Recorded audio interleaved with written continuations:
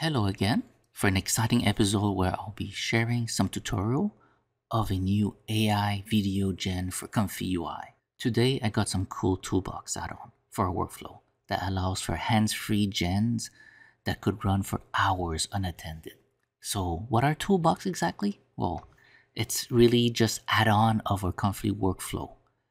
Two new ways of doing this in a hands-free mode. All of this still follows the 5 basic concepts: the text gen, the vid gen, the upscale, latent guidance, and the finalization of the merge there. All of this is the same as before, so please check out previous video to see how it was done. But now I'm doing an add-on to this, right? So this is the usual one workflow that I have there, where it includes everything with Hunyan and Wan. Now, the only change that I'm adding is really those 2 extra toolbox that we can allow us to do what we want there for the batch image to video one gen, right? So for toolbox number 1, you fill up a folder with many images, as many as you want. You set some sleep time between gens because you want to give a break to your GPU. This is fully automated, hands-free workflow. So once you run this, it's gonna process all the image in that folder, and this could run for hours, right? So that sleep time between gens is it will be a good thing there. So this is for the batch of the folder. Now let's look at toolbox number 2, which is the infinite recursive gen loop image to video one. Really, it's just what we're doing before, where we do a loop generation there. The last image becomes the first of the next video, but now it's going to be in a hands-off workflow. You click run, you let it go, and it's going to be generating literally forever until you stop it, right? So be mindful that there's some quality loss over time, but this is true even before, and that's why we were taking the time to select the right video in between. But with the one, it's a bit more forgiving. So this is just to show that when we were trying to do this with a direct connection, it was giving us a loop error, right? Because ComfyUI does not allow a direct loop there. So how did I solve this? Well, I'm using a file as a recursive medium. So basically, at every loop, I save automatically the file, and that file will become the input, that file being the image there, right? So the last image become the input of the next run, right? And this image will be overwritten every time, right? So you take image, you go through the whole loop, you overwrite that image so that the last frame becomes a new image, which then becomes the input of the next loop there. And all of this is done hands-free. So let's look at the workflow a bit closer so that we see how this is set up.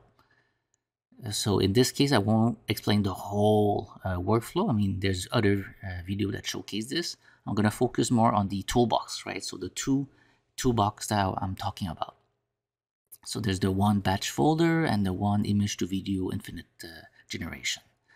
So let's look at the toolbox number 1, right? The generation folder batch, right? So you just fill up a folder on your desktop there, and then you run it, and it's gonna process all the image in it. It's important to follow the little instruction there, basically to set value to 0 for that, so that starts at the first image, and make sure that you put the correct folder that you put everything in. So be mindful of that. And that's the sleep time, so make sure you put the right sleep time so that there's a little rest time for the GPU in between images. So let's look at toolbox number 2. So let's zoom in a bit here. So toolbox number 2 is really just to do the image to video infinite gen, right? So just a reminder here, to do the video loop, you have Lora, you have prom, you have the input image that serve as input to the image to video model, and it generates a video, a generated AI video there. You take that video, you bring it back to the beginning, taking only the last frame, and you run it again. And that allows us to do the image to video generation in an infinite way. But all this was done manually at every loop. Now with this toolbox, it's gonna be doing it automatically. It's gonna find the last frame of the video. It's gonna do a flip. The flip is just meant here to give more generation difference there, so that it doesn't stabilize into a single frame, single way of animation. It generates a lot of special animation with the flip there. And then it saves the image to your desktop, right, in that folder written there. And once it's saved, then it goes to the beginning, it will read it up, and it's going to loop it up again. We can have a quick look at the image to video workflow here. There's a few elements I changed, right? So in this case, the seed there, I'm using another node there. It's just a simpler one instead of having two like before. Now there's tree selector instead of two. Before there was only the load image as an input to the image to video. There was the load video, so you can load the video and it will take the last image to do the loop. But now the number 3 is the automation. This is where if you choose this one and you enable the toolbox, it's gonna be taking the last image automatically there. The prompt was slightly changed also because we wanted to make sure that when you enter prompt here, it works. But if you keep it empty and then you enable the toolbox, it's gonna automatically grab the prompt that it can see from the image that you give it, right? So all the image that you're giving it, it's gonna do some vision model to see what it is, generate a prompt, and it's gonna feed the prompt to that positive prompt there. So if you look at the flow, it starts with the image from the folder, it goes through on the top there to generate the prompt, and then it goes all the way to the right, and then it feeds the image to video group there. There's a input for the prompt there, for the positive prompt, and the input for the image input, right? So all of that is fed into that image to video, and then we just run it. That should enable the whole workflow to run in a unattended mode. So let's look a bit closer just on the top here, because again, it's a slight change, right? So you can see here on the top, there's tree selector now, just like before. You have the input load video, load image, but then the bottom one, that's the automation, right? So make sure you connect it to the bottom one to use the automation there. The green box on bottom there, that's the trigger box, right? So if you use some Lora and there's some trigger words, make sure you put it in there. And let's go to the right here. Now, again, if we follow that flow, this is the input into the positive prompt. And we can see here, this is the input to the image, right? So again, make sure you select the top one, right? The top one is the input of that automation that gets selected from the batch folder. And at the end here, you have the extraction of the last frame that we mentioned before, right? Make sure again that you put the right path. If you don't choose the right folder where you put all your images, or you don't put the same folder from the beginning to the end, it's not going to work out, right? So make sure you set the right one. And all the toolbox is optional, right? I mean, if you don't care about all this, just disable both of them there, and it's going to work exactly like before, because I make sure that with the append there, you can put the prompt and it's going to work, right? Now that I think about it a bit, I mean, with the image flip, I'm just duplicating it so that it saves the video of the flip version and the unflip version, so that basically when you do the final merge, just pick the one that is not flip, so that basically you have a video that's continuous. While having that flip, it's gonna force the AI to do more motion there. Because otherwise, like I mentioned, it's going to stabilize, right? If you reuse the same video all the time, it's going to end up just be stuck in some motion there. So let's run this. Let's see how this is executed. So again, I'm going to disable most of the groups because we don't need to run all of this. Just keep the image to video. We're gonna do the one because the toolbox that I've created for now is just for the one there. I've been spending a lot of time with it there to try it out, so I created the toolbox for the one. Let's start with the batch image, right? So filling up a folder and running every image in that folder through the image to video. You can see how if you have a lot of image you want to try out to see what's going to do there, you fill up a folder, you let it run, and it's going to process the whole thing. So you can see here, I added basically 3 images. You don't see it, but I added 3 images. I'm gonna see on top here, just flipping the value, just so that you can see the 3 images I added, right? But make sure the value is 0, right? So that it starts from the beginning. And the control there, control after generate, make sure that you put it at as increment, because you want every time it runs that it increments to the next image, right? So make sure you put it as increment. It's written there in the note there, right? So just follow it, it should be fine. And with that, it's gonna start with that first image, and it's gonna automatically increment when it finished the first loop there. And it's gonna go through the whole folder. We're gonna go to the right, just to double check things, making sure that I'm setting the right Lora. I picked the Lora. Let's say I choose the live wallpaper. This is a Lora where it just creates some general animation of the whole image, as if it was a live wallpaper that we want to use. And I'm gonna make sure I put the right trigger words, right? So use a trigger word that match the Lora, or whatever else you want to put, right? I mean, beyond it reading the image there, generating the prompt from the image, it's going to add this extra prompt that you just added there. So I'm going to put 20 seconds here, just so that my my GPU can breathe a bit there in between generation. Because I can tell you, if it could talk, it would say thank you very much, because it's heating up pretty fast if you just let it run non-stop there. So let's go through this flow. Again, I'm double checking the Lora is set. Everything is set correctly with the right model. Did I forget something? Because when you run this, you're going to let it run for a while, right? So it's good to double check stuff there. You don't want many hours coming back and oops, I forgot to set something, right?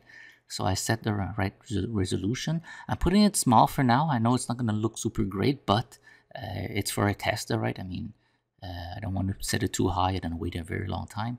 But this is just to show how the toolbox works, right?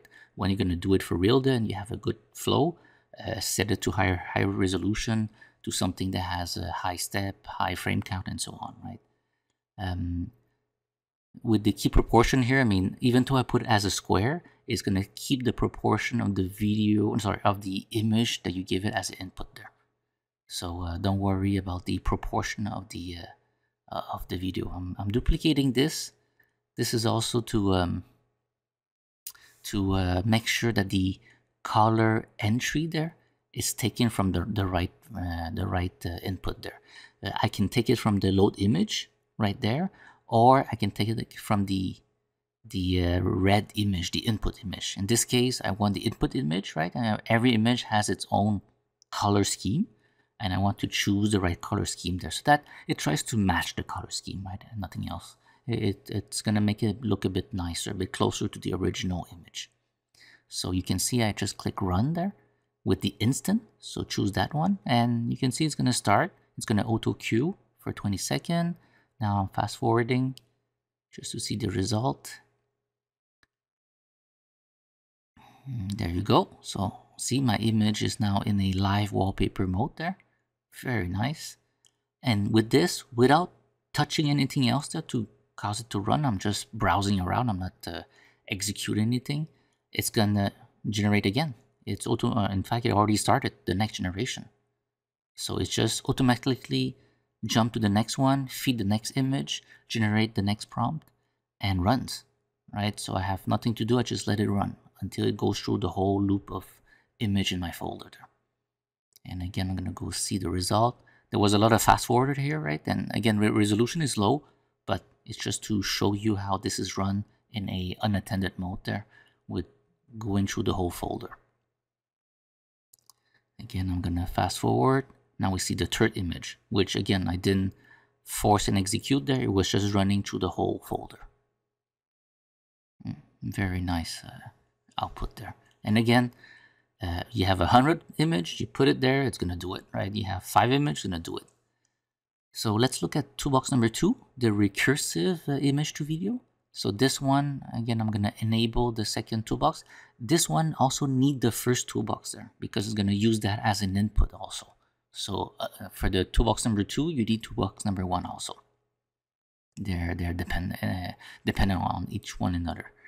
So in this case, again, I'm putting the value to 0 so that it starts, but I'm just gonna put 1 image in it, right? So you want to put it fixed. Okay, so you want the 1 image that's gonna do the image to video, and then it's gonna refeed that last image of the video generation, and it's gonna generate from that again, and so on and so forth, right? So it's just 1 image that's gonna flow through the whole workflow at a recursive manner, in theory forever until you ask it to stop, right? So again, make sure you put the sleep there. Every time it's gonna generate a new prompt based on the last image. In this case, I put the trigger words. So for the Tai Chi, right? So I chose the Tai Chi Lora. So I put the correct trigger word for that. I'm running it, fast forward, so that we can see the result. And there you go. So notice how there's 2 versions, a flip and unflip there. So again, they're both going to be saved into your disk there. Just make sure at the end when you do the merge, you pick the right one. Otherwise, between one video to another, it's going to be flipping back and forth, right? So there you go. You can see the whole workflow running, and it was unattended also. So reminder here, only change is the toolbox. That's the only change that I did here, with a few small change into the workflow just to make it work with the toolbox. But the whole general idea is exactly the same as before. So let's look at a little bonus section.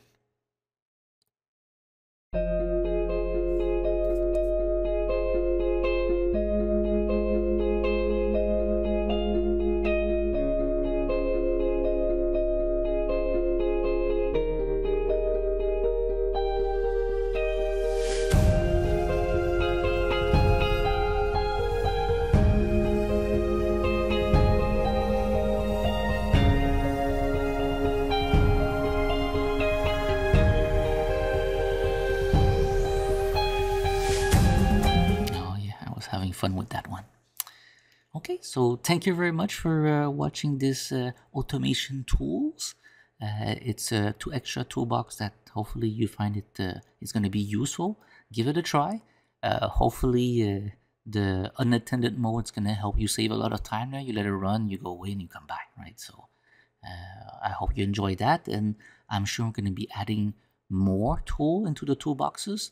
I'm going to try to keep it separated because you only enable them and use them whenever it's needed, right? When it's not needed, when you don't want to do it, you can just disable them and it's going to still work as before. So I think that's the key here.